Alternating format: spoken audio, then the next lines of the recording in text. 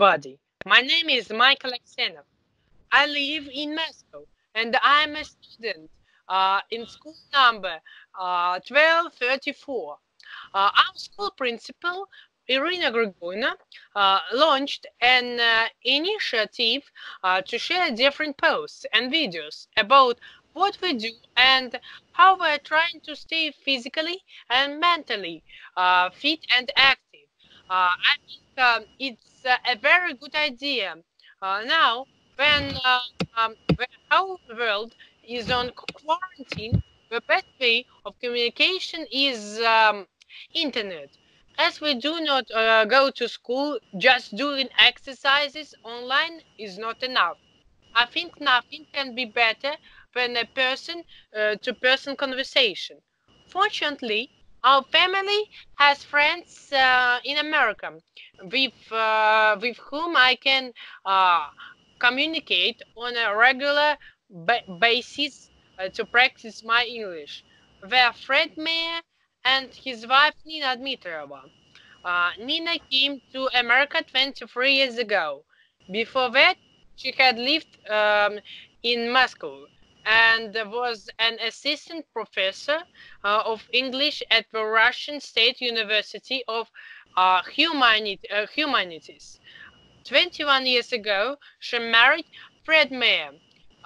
They live in Ann Arbor, Michigan, where the University of Michigan is situated. Fred and Nina are retired now, but they have a very active life. Nina continues teaching. Fred is a member of several committees, and they both give lectures from time to time. Now we are all in one and the same boat because of coronavirus and have to stay home. I decided it would be interesting to do an interview with Fred and Nina. They said that I could share it with you. I will start with Nina. Nina Borisovna, how did it happen that you came to America? Hello, Misha. I'm very happy to be with you. And I would like to give credit to your English and to give credit to your English teacher. Your English is very good. Thank you very much. Um, it's a good question, and I will try to be short. I came to America in 97 or 96. You said 23 years ago. Yes, you're right. And I was on a sabbatical, and I was staying with a young American musician. She was very much interested in music and Russian history, and we became friends, and we actually like to correspond. And once she invited me to come, and I came on sabbatical, as I say. So anyhow, when I was staying with her, I volunteered because I didn't have the right to work because I was on a guest visa. And I taught Russian immigrants English. And after my sabbatical, I had to go back to Moscow and continue teaching. And when I returned, I went to America several times, and my friend Lois, the musician whom I'm talking about, also visited me in Moscow. So it was a very well-developed friendship. So when I came to America in 1997, I believe, one of my students introduced me to a man, and his name was Fred Mayer, and he was an American architect, and he worked for the University of Michigan. So, when I met him, I was very much surprised that he shared my love. My love to music and my interest in literature, etc. And also he was an architect, and my father was an architect too. So I think I answered your question. Yes, thank So you. And next question. Do you like the city where you live? I yes, I know you live in Ann Arbor. right. It's Ann Arbor, and it's a pretty famous city because Brodsky, you probably know the name of poet Brodsky, Iosif Brodsky, started his American career in Ann Arbor at the university. And other Russian famous people not only visited Ann Arbor, but they worked in Ann Arbor.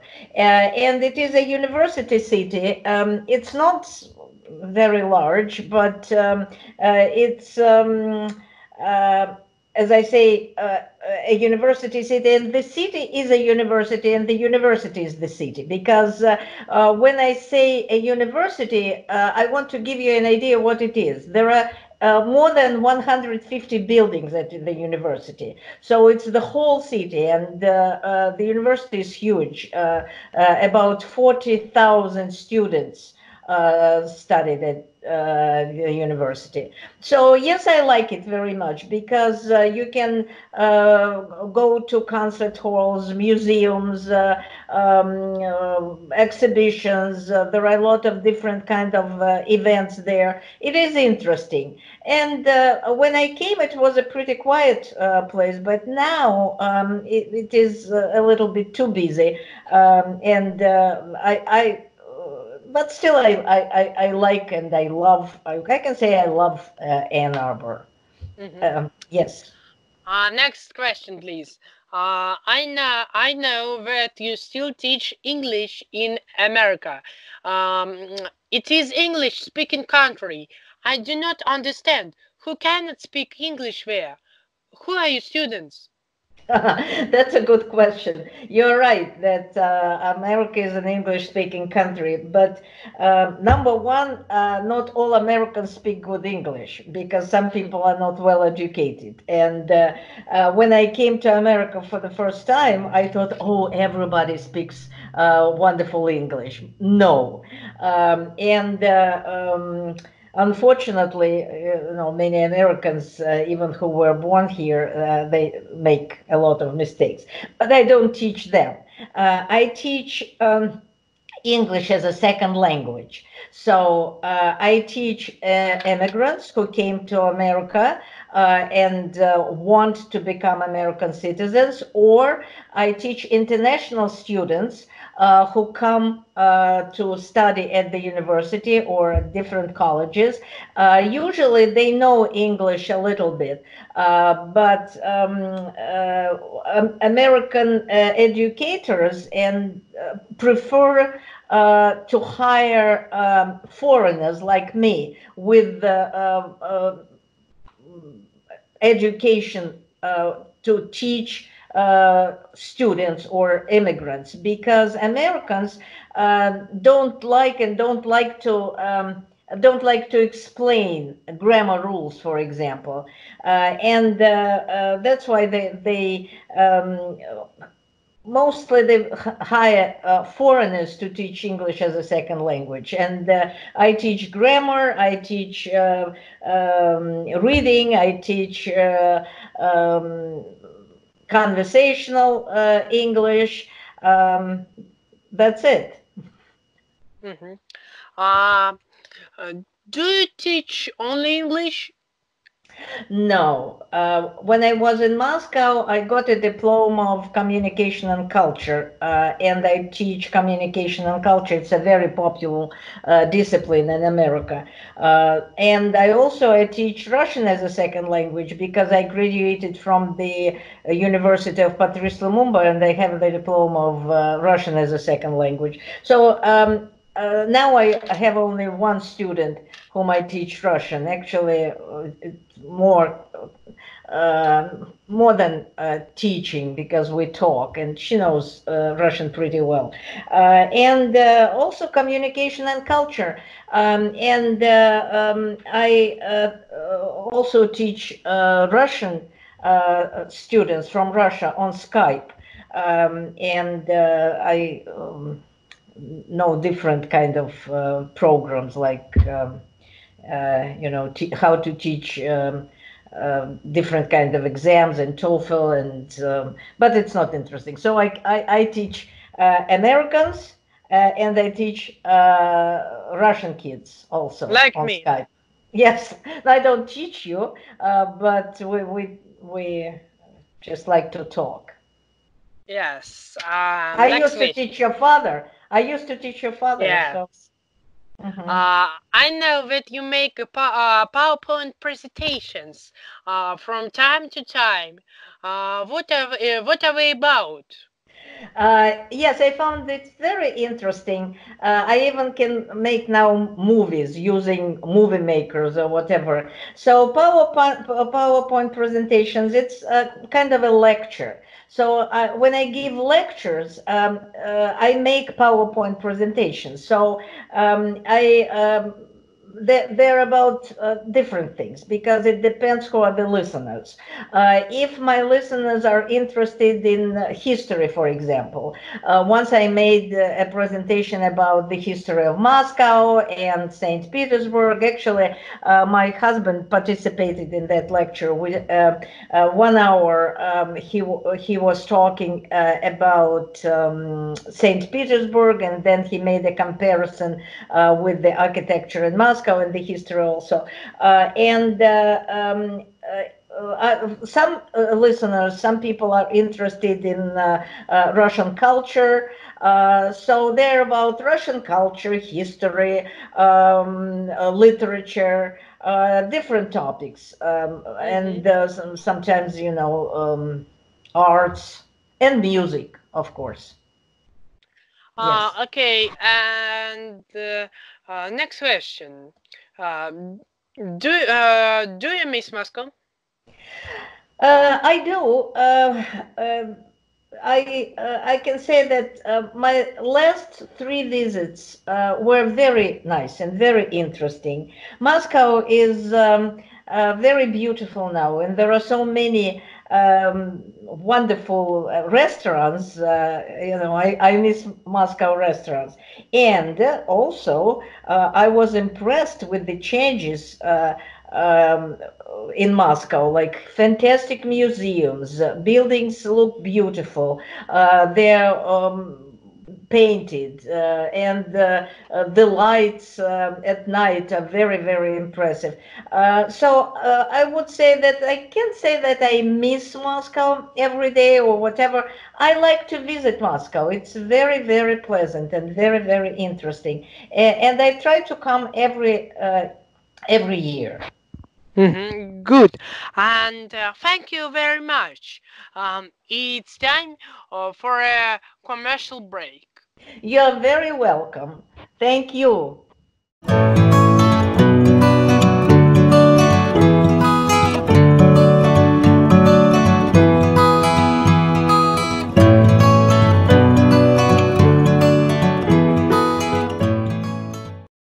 Hello, Misha. Hello, Fred. Now I continue my interview with Fred and Nina. Now I would like to ask Fred several questions. Fred is an architect, and his official position was Master Campus Planner for the University of Michigan.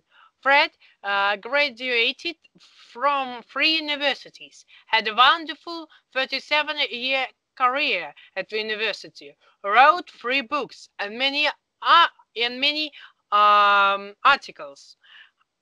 How are you, sir? I'm fine. How are you today?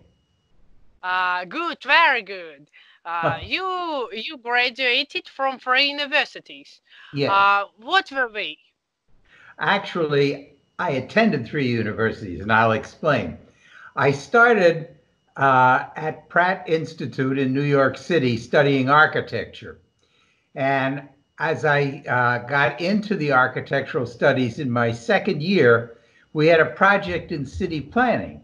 And I found that really very interesting. As a matter of fact, I became more interested in city planning than I did in the design of individual buildings. And so in my third year, I decided I wanted to change my major from architecture to city planning. But Pratt did not offer an city planning option at that time. So I had to change universities. And I transferred to Rutgers University in New Jersey. And that's where I got my undergraduate degree. So I didn't actually graduate from Pratt, but I did when I transferred to Rutgers. I graduated from there and I was in the program in city planning. And then I went to Cornell University in Ithaca, New York, and got a master's degree in city and regional planning. So those were the three universities I attended. Good, very good. Why did you decide to become an architect? Well, when I was in high school, I worked for my uncle, and he was a carpenter and builder. And he kept talking about how the world needs more realistic architects who understood the building, the way buildings go together. And I decided that's something I'd like to do. So when I graduated from high school, I enrolled in architecture school, and my career developed from there. Mm-hmm. Uh, you were master campus planner. What kind of work did you do? Well, the interesting thing about it is a campus planner for a university is like a city planner for a city. And what I need to explain first is that, excuse me, American universities often occupy a large piece of land, and there are many buildings that are on these land. So doing the overall planning for them is like doing the overall planning for a city. You have to deal with buildings, roads, landscaping, utilities, all of those kind of things. And the goal of a city planner, excuse me for a minute. Mm-hmm. Good. I know Just, that just you're. no. Let me finish. I just took a drink of water. The goal of a planner, a campus planner, is to make everything work together. So the way an architect would design an individual building, the campus planner tries to design all of the things so they work together and make a nice harmonious composition.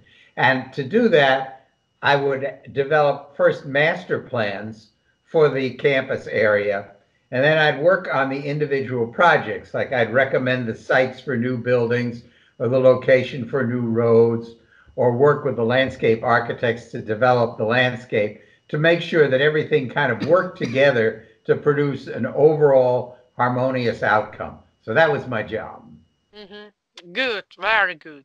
I know that you are very much um, interested in Russian history. Why is it so? Well, I've always been interested in history generally, but when I married Nina, of course, she came from Russia, and I started becoming interested in Russian history and reading Russian history, and I found it very interesting. So I developed an ongoing interest in it, and in some aspects, there's certain parts of Russian history now I know better than a lot of Russians do. Have you ever visited Moscow or St. Petersburg? Which city do you like best? Well, yes, I visited both cities shortly after Nina and I were first married. And they're very different cities because Moscow is a city that it's a very old city and it grew sort of naturally over time, uh, adding pieces here and pieces there and developing almost with a life of its own. St. Petersburg was a very deliberately planned city.